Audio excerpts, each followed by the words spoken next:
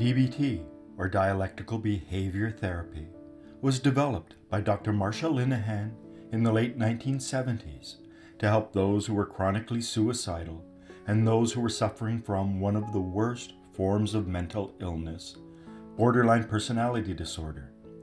DBT's application has since been expanded to help those who were suffering from other problems such as depression, anxiety, and eating disorders, which can both be separate psychological problems or symptoms of BPD. DBT's clinical use has grown over the years, especially since it has now been given the label evidence-based because of all the research studies that have been conducted that prove it works. And in fact, it is the only therapeutic approach that has been scientifically proven to help with BPD. Drugs can be used with the various elements of BPD such as depression and anxiety, but they do not really help to cure BPD, but merely manage some of the more intolerable symptoms. In this video, we will be focusing on mindfulness training. This is probably the most important skill taught in DBT and is the backbone of the program and is deeply implicated in the other 3 modules. And although it was introduced to Western psychology and therapeutic practices by molecular biologist and professor of medicine, Dr. Jon Kabat-Zinn, who learned about it through his studies of Buddhism, it was not a Buddhist invention, but was merely systematized and given central prominence by the Buddha, being the 7th spoke of their 8-fold path. Mindfulness can actually be found in all of the major religions, such as Judaism, Christianity, Islam, and Hinduism, and it extends well beyond any kind of religious or spiritual training, and is also taught indirectly in all martial arts and any activity or occupation where they need to maintain a heightened state of awareness and harness the power of attention. So this would include police officers and border guards. What Dr. Jon Kabat-Zinn did was to secularize it and strip it of its spiritual and religious elements and turn it into a sound therapeutic tool that nearly 40 years later has a substantial body of growing scientific evidence to back up the claims it is a profound healing tool. Mindfulness is now an evidence-based therapy that has been proven to reduce depression and anxiety, help hospital and cancer patients deal with chronic pain, enhance our ability to tolerate distress, and increase our ability to relax. And as a result, it is now the most important skill taught in DBT.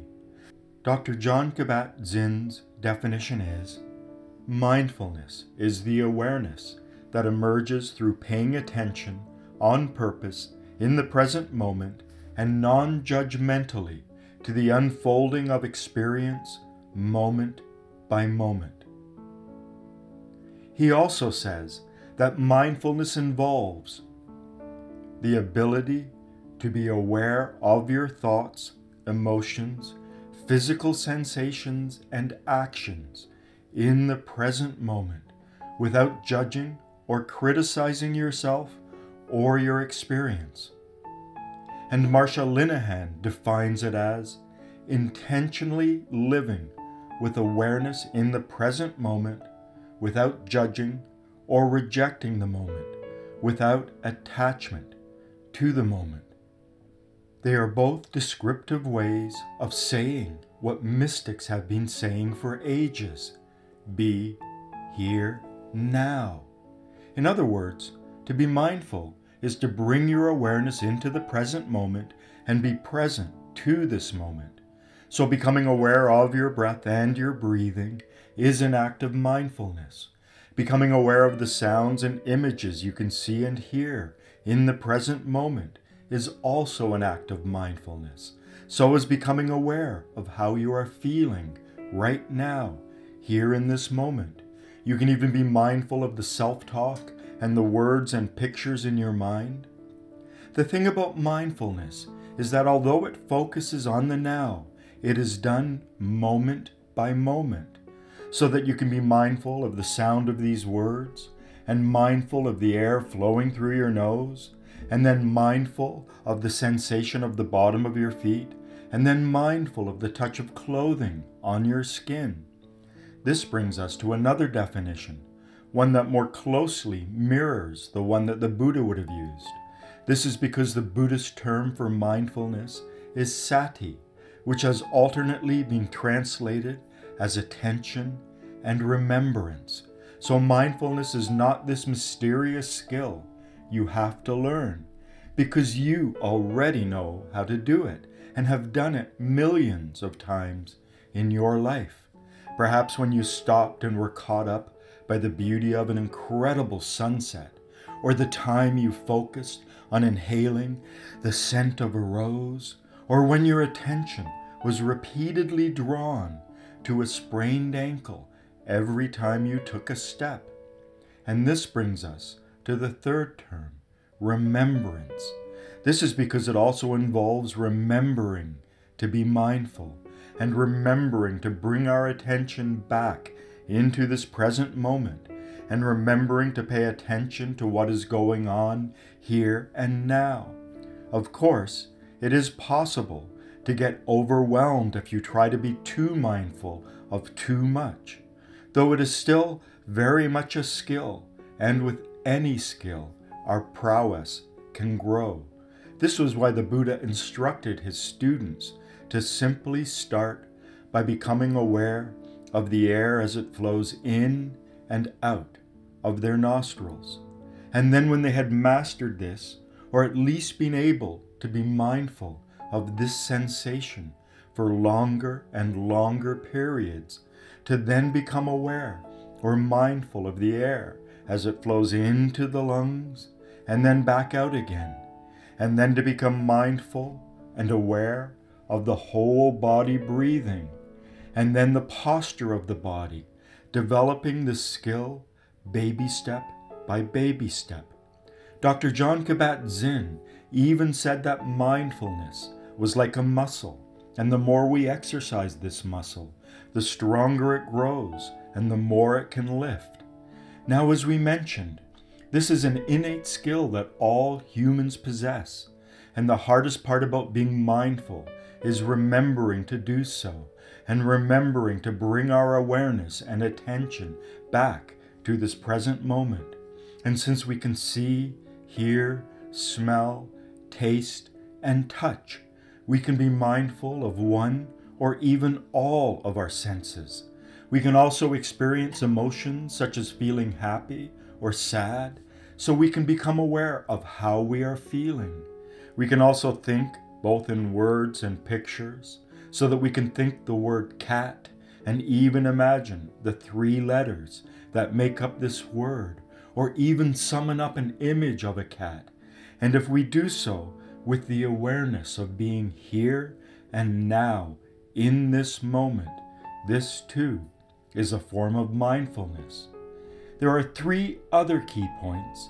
Firstly, both Kabat-Zinn and Linehan also used the word non-judgmental, and this means that it does not involve criticism or judgment.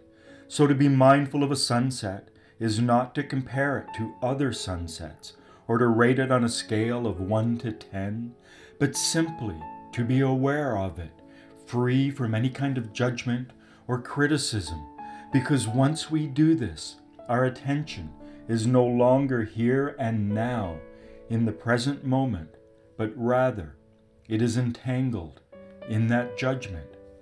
Secondly, every act of mindfulness involves an inward detachment.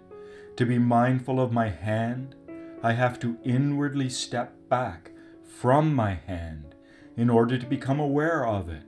And to become mindful of a thought or a word in my mind, I have to step back in order to observe it.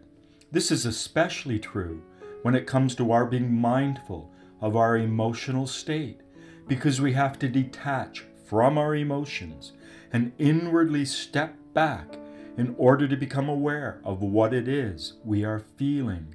And this is one of the reasons it is so therapeutic, because it allows us to get a little less caught up in our life, a little less caught up in the drama.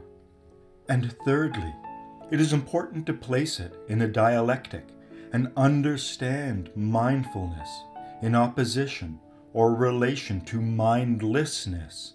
And although this is the state in which we have lived most of our life, like a fish in water, it is hard to see because there is an aspect of obliviousness and a lack of awareness or self-reflectivity to this state.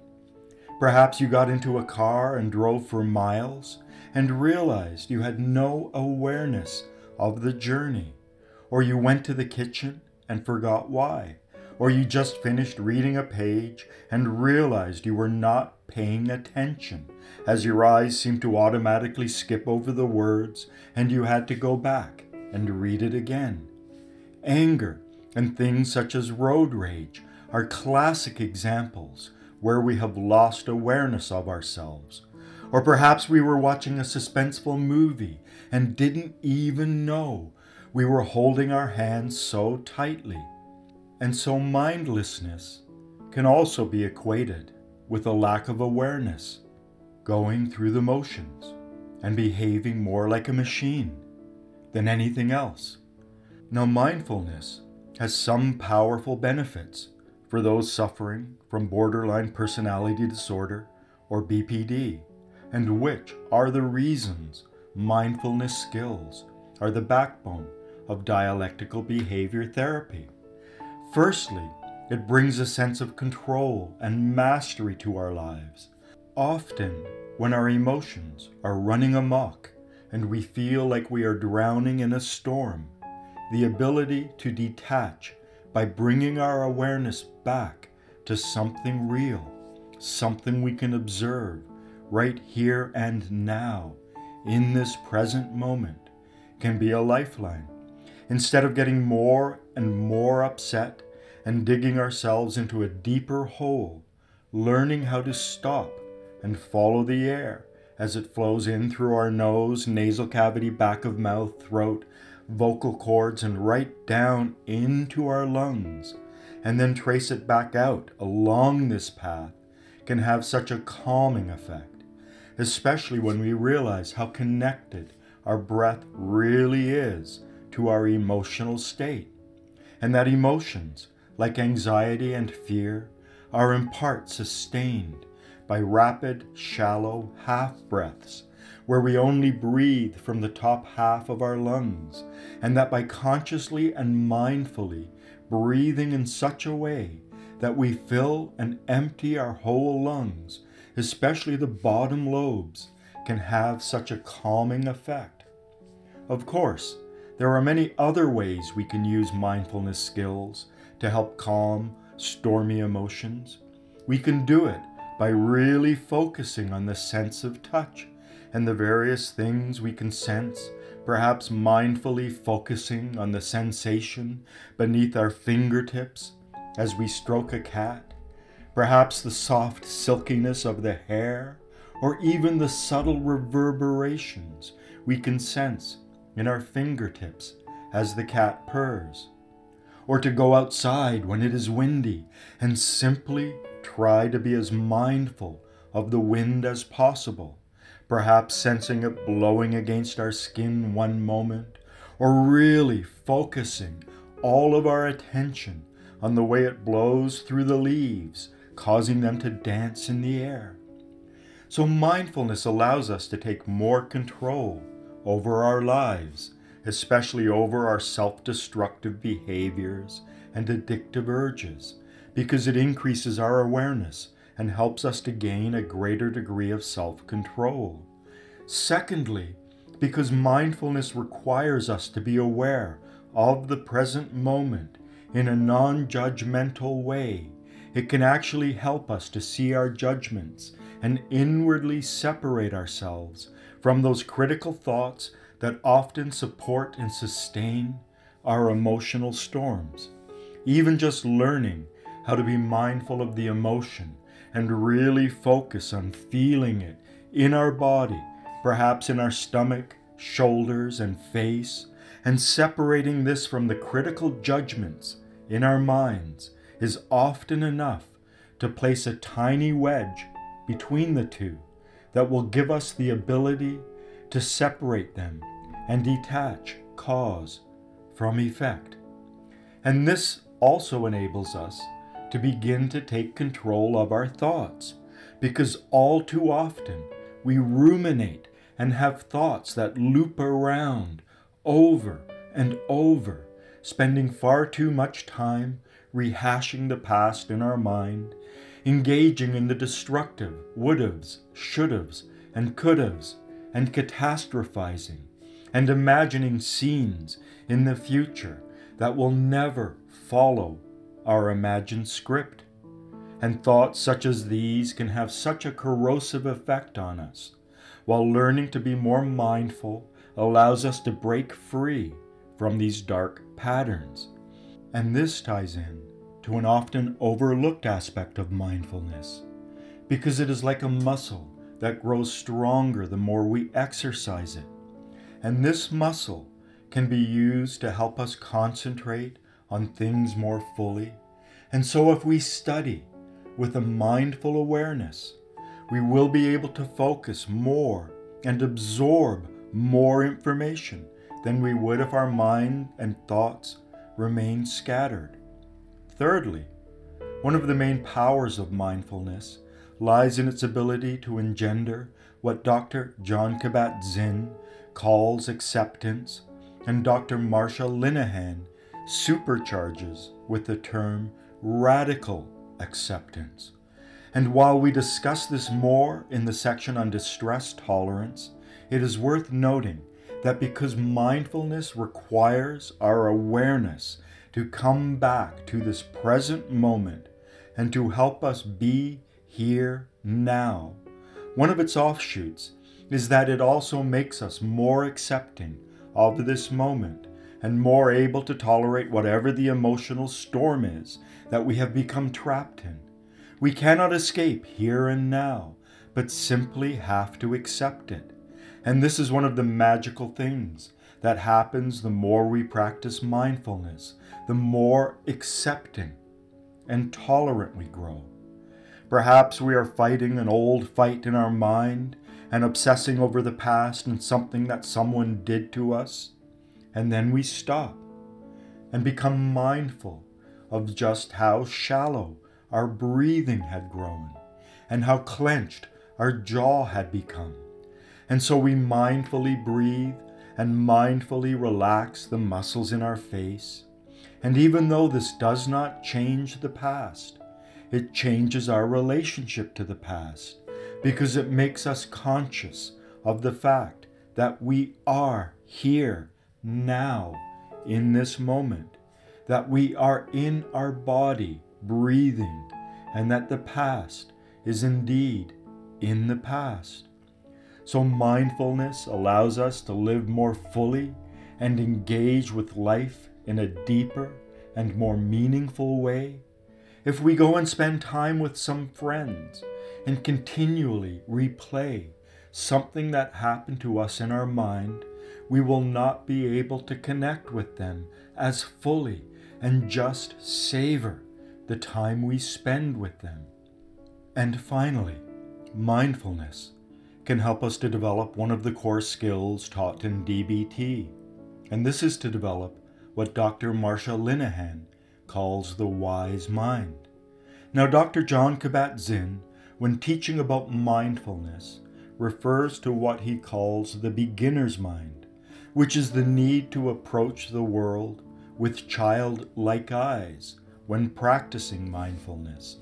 And so rather than bringing all of our thoughts and associations to bear and looking at the world through the lens of our experiences, to instead see it as if it were fresh and new, Dr. Marsha Linehan takes this one step further and says that we need to learn how to perceive things and events through what she terms the wise mind.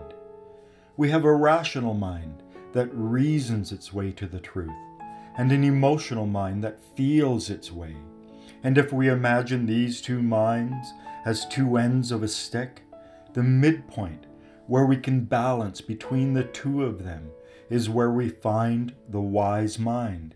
Here, we validate both our feelings and our ability to be rational and use reason, metaphorically using our heart and our head to make sense of things and events and make wise choices. Another metaphor are our eyes. We can close one eye and see out the other, but when we do, we lose our ability to perceive depth. Another metaphor is stereo music, where strings may be played through one speaker and woodwind instruments through another. If we listen to it in mono, they get jumbled together. However, when we separate the tracks and stand between the two speakers, we are able to hear them both from a midpoint in between. The purpose and practice of mindfulness in DBT is to lead us into our wise mind, and it is something we all possess. And so to accomplish this skill, mindfulness training has been broken down into two components, the what skills and the how skills. This means that in order to access our wise minds, what we have to learn to do is to practice 3 what skills: observe, describe, and participate, and then also learn to apply the 3 how skills: a non-judgmental stance, one mindfulness, and effectiveness. Now, beginning with the what skills, the first one is observe. And observing is really nothing more than learning how to control our attention and to simply begin noticing things without adding any judgments or commentary and without being attached to what we are observing. It is just noticing things. We can notice what we can see, hear, smell, touch, or taste. We can notice our thoughts or feelings. So we should simply observe what we can notice going on inside us or around us or in our environment. And an important concept here is the need to have a Teflon mind so that nothing sticks to it. We simply focus on what we can observe from moment to moment. This leads us to the next what skill: describe. Just be aware that this one can get a little tricky because we want to have a Teflon mind where nothing sticks and we are simply observing things from moment to moment. However, sometimes, especially when we are new to mindfulness, it helps if we describe with words what we are observing, so that our minds do not run away from ourselves and fill with useless chatter and self-talk. Here, bare essentials are important, and we must refrain from interpreting what we are observing, perhaps quietly saying to ourselves as we observe our stomach and saying inwardly, "Now I am feeling anxious. Now I am observing my breath. Now I am sensing my fingers," making sure that we do not analyze or attempt to interpret or judge what it is we are observing, but are simply describing our observations as objectively as possible. This leads to the next what skill: participate. When we observe and describe, we are simply becoming mindful of what we can see, hear, smell, taste, touch, think, and feel. We are simply watching our experiences flowing from moment to moment. But we can also more fully experience our experiences. For instance, we can eat while thinking about a conversation we had, or we can mindfully participate in the experience of eating and focus all of our awareness on the fusion of flavors and textures. Mindfulness also allows us to live more fully in the present moment and experience it in a deep and profound way. So when we are talking to someone, rather than planning what we are going to say next, we can really become mindful and aware of what the other person is saying and actively listen with our whole being. And so instead of walking down the street conjuring images in our mind of a television program we saw, we can actively participate in the act of walking and mindfully sense how we land on our heels and push off with the ball and toes of our feet. We can mindfully sense the movement of our ankle, knee, and hip joints and really participate and enter into this activity. Then there are the how skills. The first one being a non-judgmental stance. We just mentioned how important it is to maintain a Teflon mind so that nothing sticks to it while we are in a state of mindfulness. This means we should also keep any type of judgment out of our awareness and be objective. So rather than going, rain, ew, now my day will be ruined, we just observe the rain, perhaps how it falls on the ground, or the sensation of rain on our head, avoiding any labels such as good and bad. This is especially true when it comes to pain and suffering. Pain is the electric shock we get when our body is filled with static electricity and we touch a metal door handle. Suffering is the fear and dread that can rise up as we reach out for the handle, and the memory of the shock and the fear and trepidation this realization invokes. The suffering comes from the commentary and amplification of the pain, the judging of it, and so we must just learn to observe in a non-judgmental way without filtering or amplifying the experience. The next how skill is one mindfulness. Here it is really important, especially for the beginner learning to practice mindfulness, to keep it simple and focus our attention on one thing at a time, to give our breathing our full attention, or to focus fully on the sensation of the bottom of our feet, or to be mindful of the air that touches our face. If we try to become mindful of too many things at once, it is like attempting to juggle without having taken any lessons first. We must accept that our power to be mindful is very limited, and if we try to spread it around too much, it will slip away. So we should just focus our awareness on one thing at a time.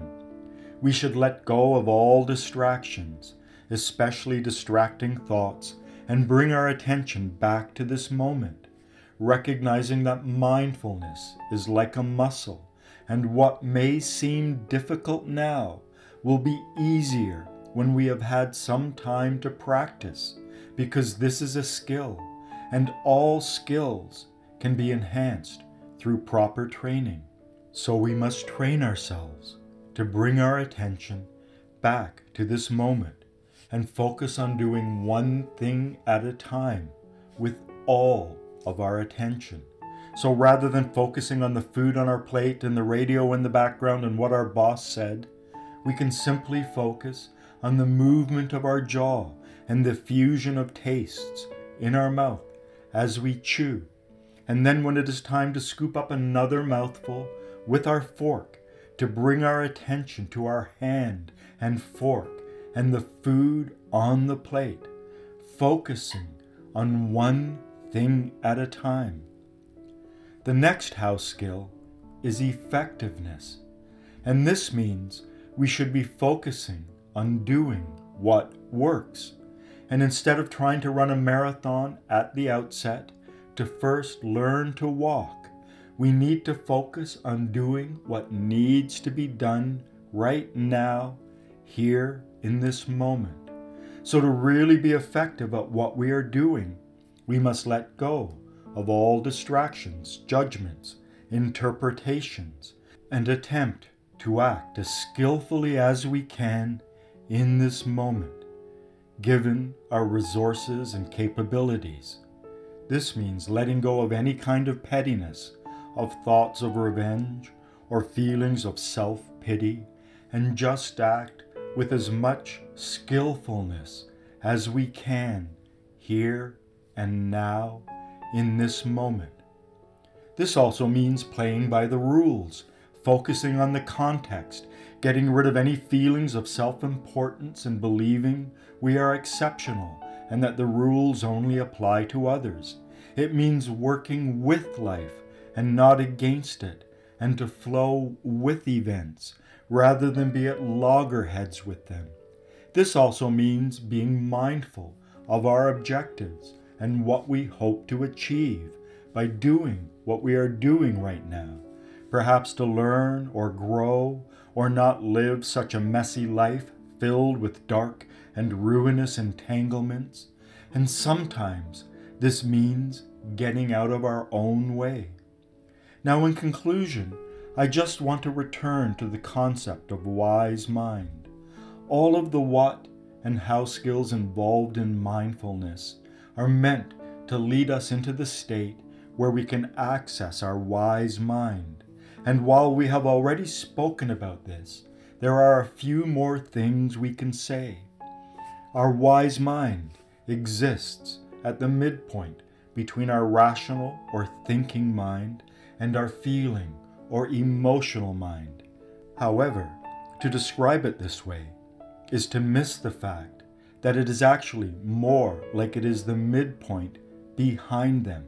That is, accessing the wise mind involves a metaphorical stepping back and moving inwards.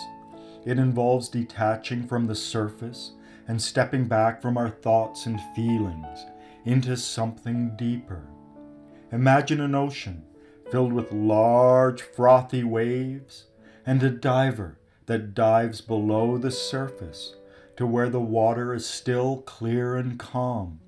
They can still see the surface, but with the added perspective that comes with depth.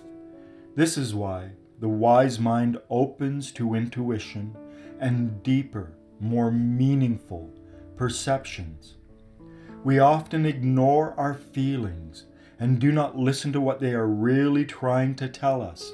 And so one way to find the wise mind is to focus on our solar plexus and to ask ourselves what it is we are really feeling right here and now in this moment.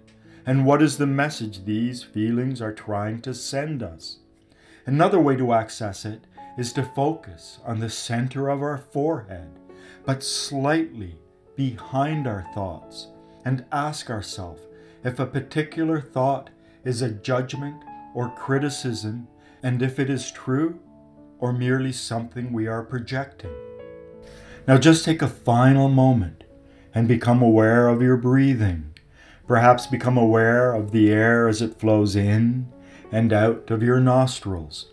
And then be mindful of the air as it flows in through your nostrils, nose, nasal cavity, back of mouth, throat, vocal cords, and into your lungs. And then remain aware of it as it flows back out, past all of these points from your lungs to your nostrils. And then become aware of your whole body breathing, sensing your body from the bottom of your feet to the top of your head, sensing your body from side to side, front to back, sensing your body breathing.